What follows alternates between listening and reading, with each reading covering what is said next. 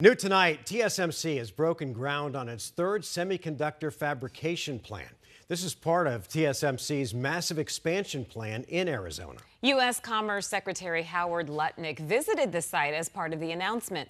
Troy Hayden is joining us now in studio with the big developments. Hey, Troy. Yeah, big development, all right, big project. TSMC project in North Phoenix is the biggest direct foreign investment ever made in the United States. In an interview with CNBC this morning, Secretary Lutnick announced that TSMC got the permits it needed to build that third fab plant, Fab 3, and within just a few hours, construction crews were already at work.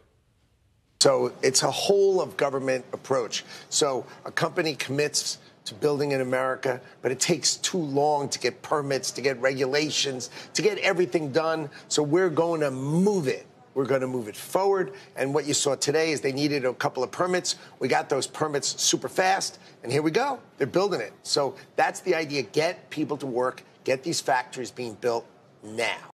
Yeah, and that yellow building you see right there is Fab 2 that's already under construction. Fab 1 is already making chips.